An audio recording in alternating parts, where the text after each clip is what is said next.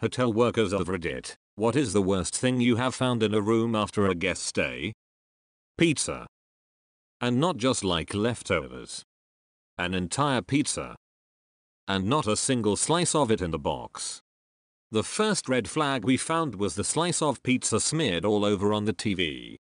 Then we saw two slices side by side like they had worn them for slippers and dragged their feet across the floor.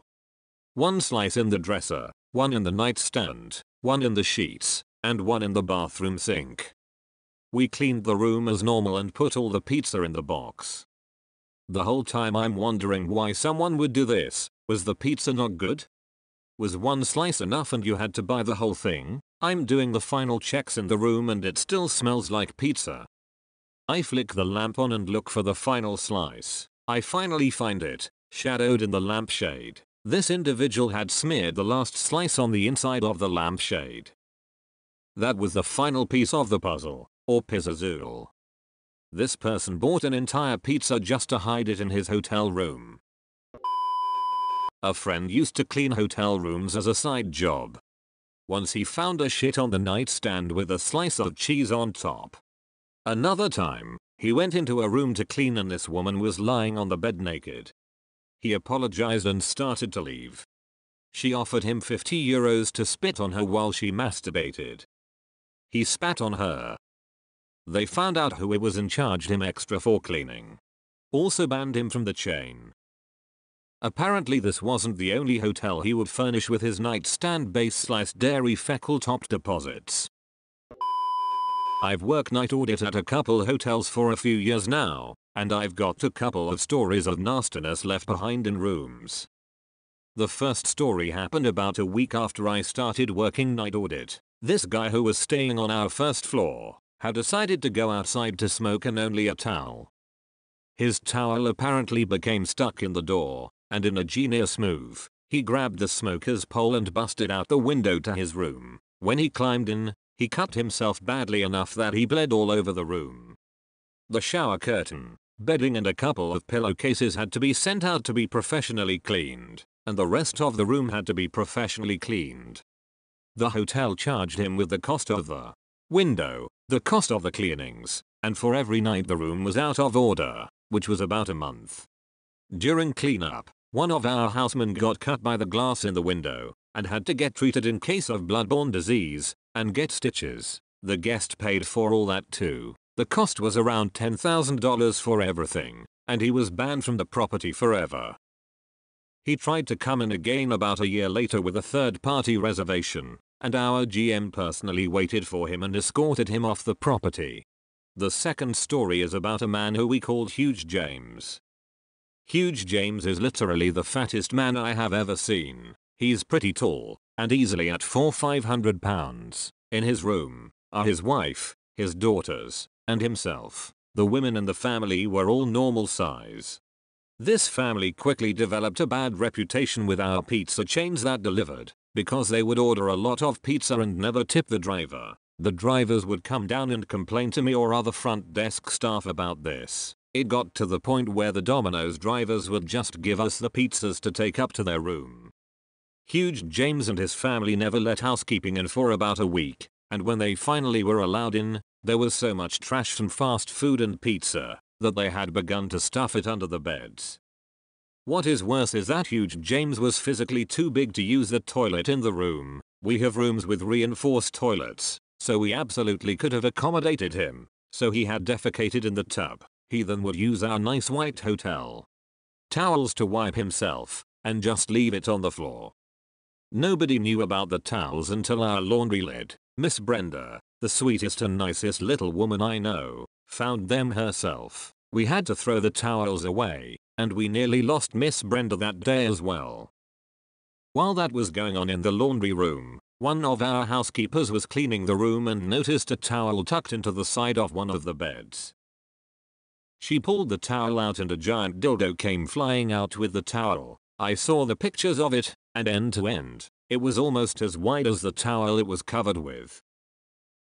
In addition to this, there were stains all over the mattress that had soaked through the sheets and onto the mattress. In the bathroom, the tub wasn't draining, and when they pulled a stopper mechanism out to try and clear the blockage, a lot of poop came with it, and that's how we knew they were shoving the poop down the shower drain. During this time, they had been staying on a third-party reservation and making a new reservation every few days. When the new reservation popped up in our system after discovering what they had done to the room, the GM decided to evict them. Huge James came down and started screaming at the front desk supervisor about how the mess wasn't his fault and that it was retarded daughter doing all that, and making the messes, and defecating in the tub. Those were his exact words, and how he talked about his daughter, if that helps you understand what kind of a person he really was. Everyone had met his wife and daughters, and they were really nice people, so we didn't believe him when he made claims that his daughter was the one making the messes.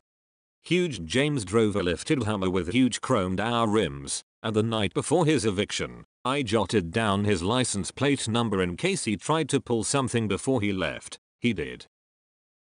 When he found out that he was no longer allowed on the property, he trashed his room and smeared all the sauce packets from fast food and actual food on the walls, the TV, and the windows.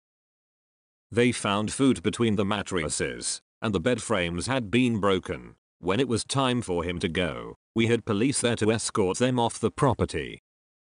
After they left, all the damage was found in the room, and because I had the license plate number, they were found and charged with vandalism, I think, and we took them to court for the damage to room. It came out in court that it was actually him that was defecating in the tub, and he destroyed the room before they left. A bachelorette party came through. And after they left the next night, we had a new rule that charges a $400 glitter fee. But I mean, you couldn't see the floor, so much glitter. It's been a few years and you can probably still find glitter in the carpet throughout the hotel. Not me, but my dad. He was the director of housekeeping for a worldwide hotel chain. His housekeepers didn't know what to do with a girthy 12-inch dildo suction cupped on the writing table. It was still very moist, he said. Then he looked up who stayed in the room to see if maybe they wanted it back, but it was too tiny, frail little old ladies, canes and all, and he said it was too embarrassing to contact them, so he waited a bit to see if they'd call asking for it, but they never did. He ended up throwing it out. There was an older woman who checked in my second week of being there. She definitely should not have been independent. She lived in town and booked a room for a week. She said that she was getting her house renovated because it was infested with fiberglass. She was probably in her 70s or was just not upkeeping herself for a person in her 60s. She would walk around with one of those surgical masks and wearing yellow rubber gloves.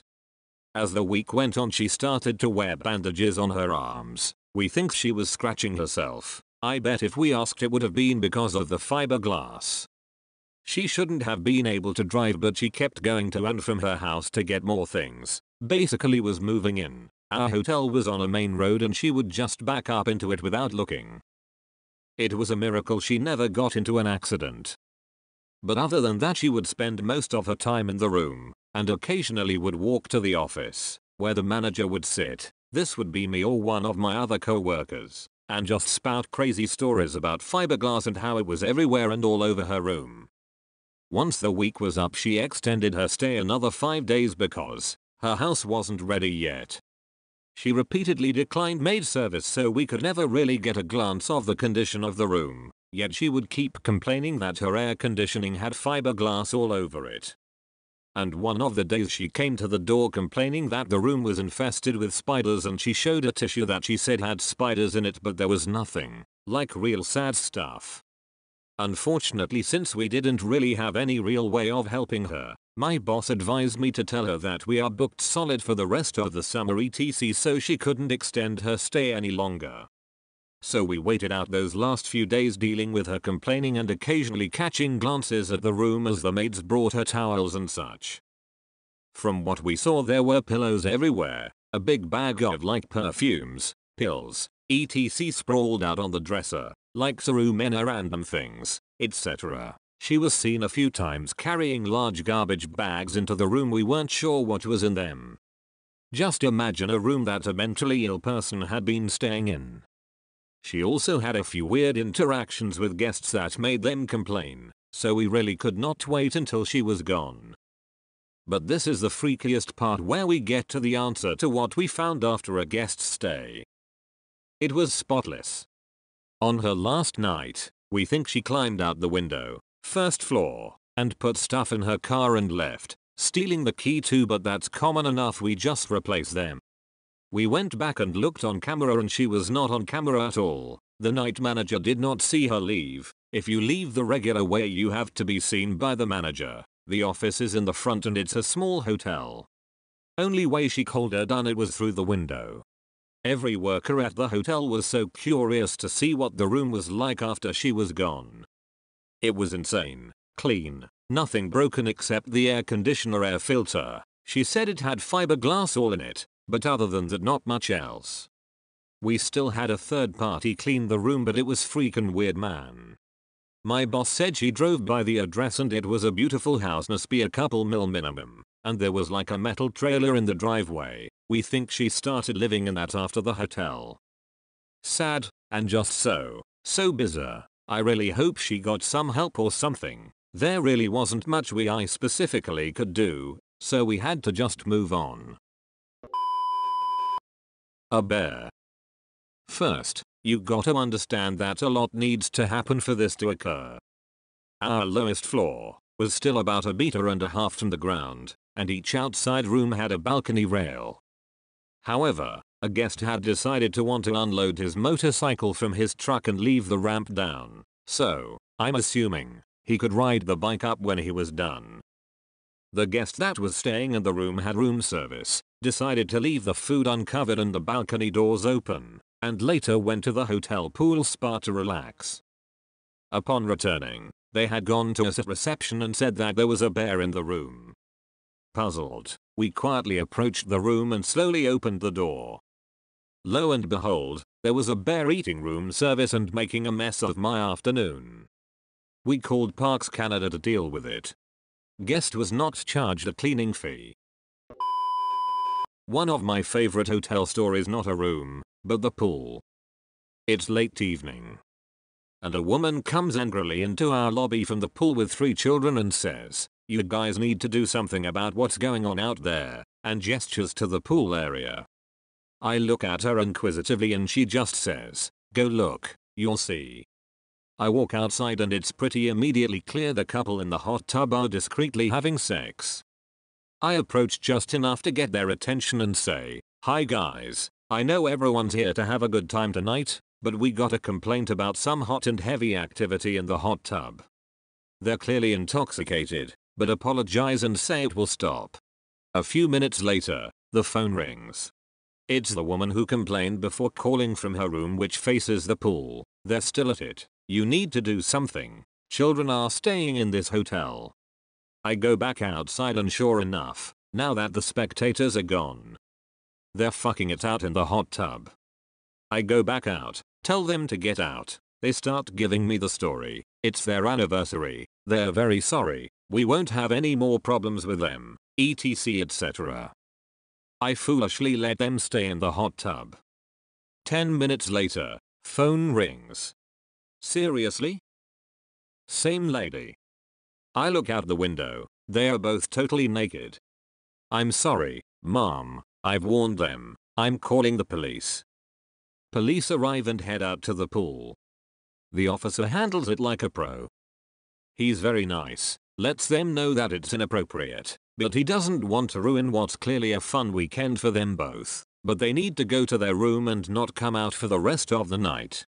They are to stay in their room until tomorrow morning. No excuses. The couple thanks him for his understanding and promises they'll behave and stay in their room. The officer and I wind up chatting and laughing about it all, and he asks if he can grab a cup of coffee in our lobby while he fills out his report. Of course he can. He's sitting in the lobby. I'm back to work, and I hear him say, "Oh, you've got to be fucking kidding me." I'm shocked at the broken quietness as I see him jump up and exit the lobby. Right to the hot tub, where the same couple is back in the hot tub making out. I can only assume they took the stairs at the end of the hall out to the parking lot and around to the pool. Arrested them both. They came back Monday afternoon. They were arrested on Friday night to collect their property.